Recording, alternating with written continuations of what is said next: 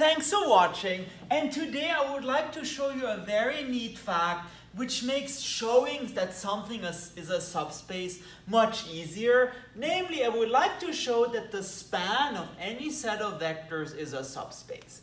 So let me first of all give you a little example.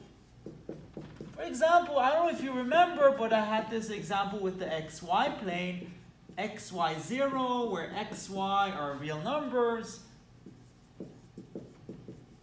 Well, I showed, very pedantically that this is a subspace of R3.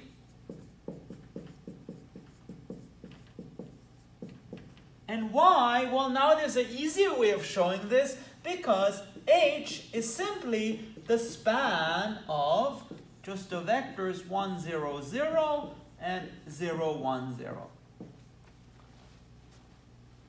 Now, what is again the span? The span is just a set of all linear combinations of 1, 0, 0 and 0, 1, 0. So set of expressions of the form x times 1, 0, 0 plus y times 0, 1, 0, where x and y are real numbers, and that's precisely the same thing as here.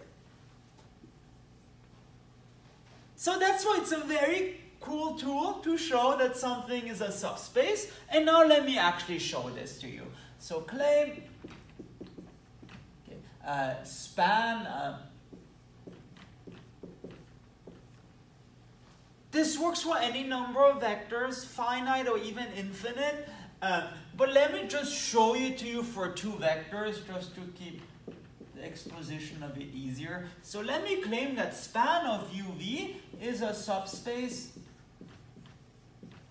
And again, here, this works for abstract subspaces as well, but let's just, for concreteness, let's just say for Rn, provided U and V are in Rn. And again, span, that span is just the set of linear combinations of U and V. So set of expressions of the form AU plus BV, where AB are reals. Okay, well, and at the same time, let me remind you what a subspace is. Well, a subspace has three components to it, just like R3. Namely, first of all, we have to show that the zero vector is in H. So let's call this H. First of all, show that 0 is in H. And 0 is just a vector with all components, 0. So the question is 0, can you write 0 of the form AU plus BV for some A and B? Well, indeed you can. Just let A and B be 0. So yes, A equals 0 and B equals 0. Because 0 times U plus 0 times V, well, that's just a 0 vector. Indeed, 0 is a linear combination of U and V, the trivial one. Second of all, we need to show if U and V are in H, then U plus V is in H. And all this is saying is, if you have a linear combination of U and V, and oh man, I used bad notation, but let's call it W,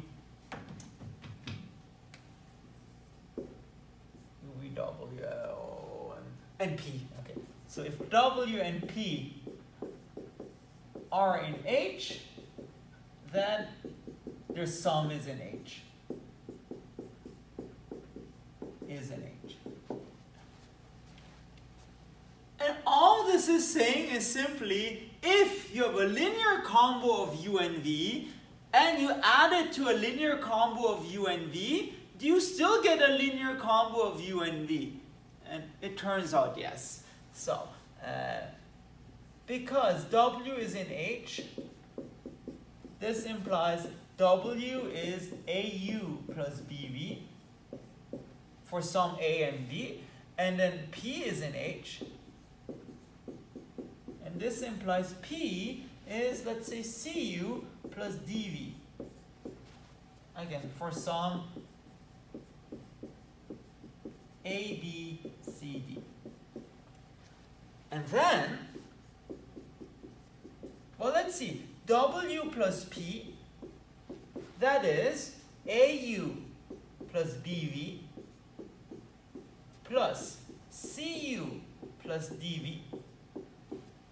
Well, now we can just put the U's and V's together. So this is AU plus Cu plus BV plus dV, DVD.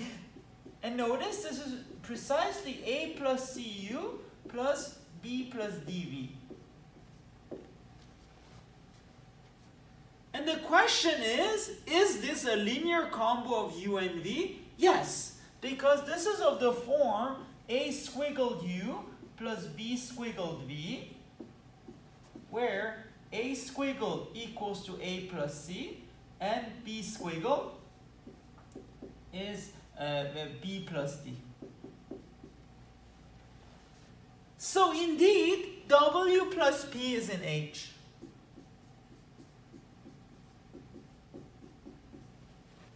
Because in order to be in H, you need to be a linear combo of U and V. And indeed, we've shown that W plus P is a linear combo of U and V. That's the second requirement. The last one is simply if W is in H, then CW, Bay Area, no, then CW is also in H for all real C. So for all C.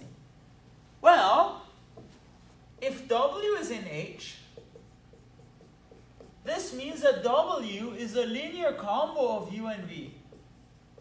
So AU plus BV for some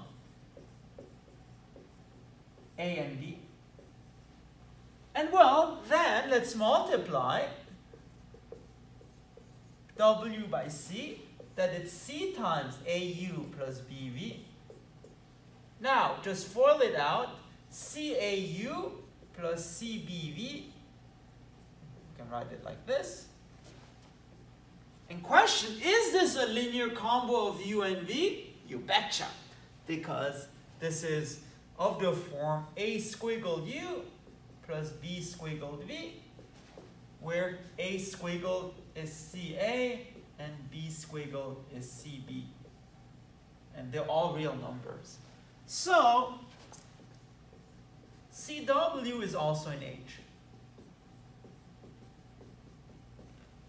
That's precisely what we wanted to show. We assumed that W was in H, and we wanted to show that CW is also in H.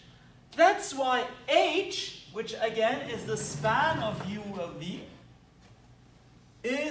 satisfies the three requirements of being a subspace, so indeed it is a subspace. In this case, R of Rn, but this works again for any abstract vector spaces. And it provides us with a very nice way of checking that the span is a subspace.